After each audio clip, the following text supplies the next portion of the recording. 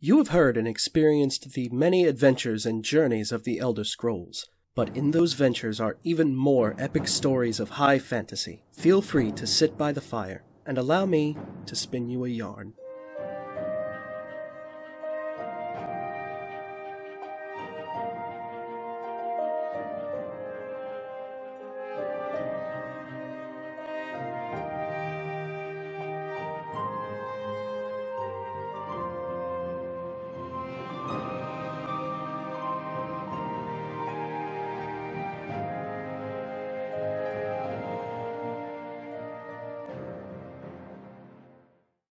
Episode 1.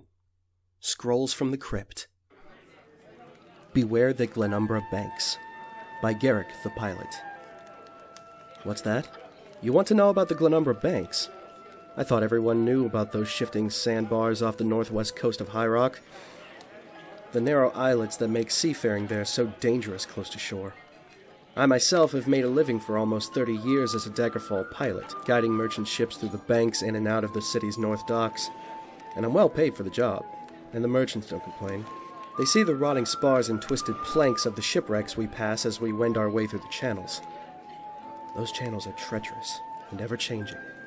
When we go out in early sun's dawn to meet with the first ship coming into port after the winter storms, there are always numerous visible changes to the waterways, as well as invisible changes to their depths, which we must take care to map out by frequent use of the plumb line. But the fact is, we must be ever on the lookout for changes in the banks, even in mid-year and sun's height. Now, how is it that the sands shift the way they do, sometimes changing overnight even when there has been no storm? The Herne current runs far offshore, and in summer the breeze the mariners call the Yokudan Zephyr blows steadily but gently from the west. And yet the sands shift, and the banks change. Well, stranger, I'll tell you a secret. So long as you're buying the drinks tonight in the Rosy Lion, it's Ithgurior. Yes, you heard me right. The immortal leviathan of the etheric ocean is no mere fable. Ithgurior lives and haunts the far depths of the sea, and sometimes the near shallows of the shore. He fills old channels in the banks and dredges new ones.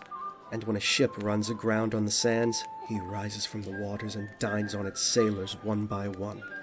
I suppose you're entitled to look skeptical about that. So long as you buy another round, that is. But listen, I'm not just spinning an old salt yarn, I've seen the damn thing. On nights when the moons are full and the sea is calm, you can sometimes glimpse the Leviathan's oily back heaving above the surface as the old monstrosity digs his devious traps. Occasionally there's a geyser of sea mist, like when a whale blows. But then the breeze wafts ashore, a demonic stench that smells like it's blown from oblivion. So there, now you know. But let's just keep this between you, me, and the tavern keeper's cat, shall we? The South Harbor's too shallow for the big merchantmen, and Daggerfall depends on her sea trade continuing to find its way into the North Docks. As do I. And sailors are such a superstitious lot. No point in scaring them away, eh? Pirate King of the Abyssian, by Captain Velek Sane. Poke out your eyes, lad, pour lead in your ears. Those sails portend madness, dark horror, and fear. Abandon your lasses, your ship and your gold. Blood on the water, Velek, this way comes. A noose from the rigging, a plank from boards. Do yourself in, don't try at crossing swords. Mercy's not a shipmate among that heartless horde. Blood on the water, the Pirate King comes. Stout Empire galleon or swift elven skiff, they everyone splinter and just as soon sink. But only after crew and captain have their fun. Blood on the water, your days are done. He'll tear your guts out and eat your heart raw. His eyes gleam red, his heart never thaw. Mark well these words, you quaking babes, for blood on the water follows Captain Velek Sane. Last of the Old Bones. Author unknown. Many years before your time, and many well before mine, great creatures walked the surface of Nirn. Where they came from, none could say. After a time, they faded and vanished. all gone away to the lost corners of the world, all save one. A great beast made entirely of bones did burrow a writhing path through the ground, named the Destroyer by those who survived its passage. Though none could say where it went or what drove it, all knew the barren swaths of land in its wake. It is said the Destroyer's coming could be felt as a quailing of the sod a full day before its arrival. When it arrived in a place, the great beast would writhe out, shattering walls and toppling buildings. Cliffs would turn to slurry in the great wakes brought by its pursuit, and many a pod home burst beneath its bones. It did so until it found men or mer who could answer its question. For the Destroyer would always question its victims. The oldest accounts of these questions were all variations on, "Where can I find the old bones?" The canniest of those asked would point in a direction deemed most expediently away from and least destructive to their remaining homes. As the Destroyer searched, evidently in vain, its questions changed. As it neared the end of its rampage, it was known to ask, "May I sleep here? It has been so long since I slept." The only one known to answer yes to this question was the tree thane of Falinsetti, the walking city. Knowing Falinsetti would soon move on from where it wintered in South Point, she convinced the Destroyer to sleep in the boughs of Arborfell, an orchard known for its abundance of bats. There, the Ymir priesthood planted a blessed seed in the skull of the great beast as it slept. This seed soon grew into a sapling, the sapling into a great tree, and the great tree into Borobo. The bones have not stirred since. In the ages following the Destroyer's final rest, ancient bones have sometimes been unearthed throughout Valenwood. Though silent, these remains are brought to Arborfell, now the Bone Orchard, in hopes that they will always remain so. This tradition has spread throughout Valenwood. Bosmer far and wide have taken to burying the bones of their loved ones in the shade of the Borobo. Here they believe Ymir will grant his blessing, a final sleep for the lost.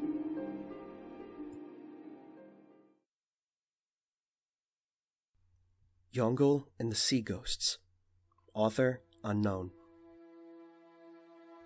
Masser and Secunda passed over Ysgramor's people as their fellowship landed in longboats upon the rocky shores of Sarik Head, on their journey from Atmora to Mereth. Boats littered the coast, but Ysgramor did not count his kin Yongols among them. Ysgramor commanded the sea ghosts to surrender his kin, and a great gale darkened the sky. The seas thrashed and churned, and a wrathful storm appeared. Ysgramor took up the oars and rowed into the storm alone. Upon the sea, Ysgramor wrestled the sea ghosts, and the storm carried him along the jagged coast. 2 fortnights passed without relief, until finally the storm broke. Come the next dawn, Yongol's longboat was found on the icy surf, but the vengeful sea ghosts have already taken Yongol and his clansmen. In his terrible grief, Ysgramor slew a dozen beasts, and burned them in honor of his fallen kinsmen. A barrow hill was dug in the Atmoran tradition, and Yongol was laid to rest with rites and honors among his clansmen, far below the rocky face of Sarik Head, the first children of the sky to perish in Tamriel.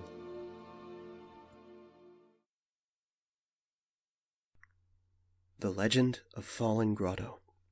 Author unknown. Long ago, a man with 7 sons and 7 daughters lived in Bang Korai. Their home was in a deep and twisted cave at the edge of the woods. The surrounding forests was filled with all manner of creatures: bears, wolves, badgers, and deer. Though his family was large, they never knew hunger, for the animals were plentiful and easy prey. "We must give thanks for Hircine's blessing," he said. And the man prayed to Hircine, building within his home a shrine to the god of the hunt. He painted the walls of the cave with pigments he made by combining animal fat with the earth. From the deer his children slew, the man took antlers to make an altar. and his wife braided hides into leather rugs to cover the dirt floor. When the shrine was complete, the man and his family lit tallow candles and roasted an ox, pouring its blood onto the altar as they chanted prayers. Suddenly, they heard a laugh, and before them stood Hircine himself, drawn by the death cry of the ox and the scent of its roasting flesh. "You have done well," Hircine cried. Striding forward, he was clad in layers of animal hide, though his feet were bare. "To prove your faith," said Hircine, "send forth your 7 sons and 7 daughters. I will hunt them from dawn until dusk, and from dusk until dawn, until I am sated." The man recoiled in horror. "I cannot do that," he said. "You may take anything, but do not take my children from me." Eyes narrowing, Hircine raised one hand towards the cave's ceiling, then he pointed to the ground with the other. Hircine screamed, and the walls collapsed inward, destroying the shrine and the man's home.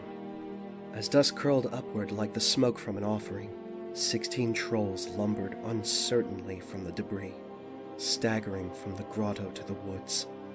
"You are not worthy of becoming beasts," Hircine remarked coolly. "but I shall hunt you anyway." Thank you all so much for listening to the very first and Halloween-themed episode of the Elder Scrolls Book Club. If you enjoyed it, leave it a like and subscribe to keep in touch with tales like these. And if you want to know when I make a new video, hit the bell in the corner for notifications. I've been your storyteller, Big Blue VA, and I'll see you guys next time. Divines bless you.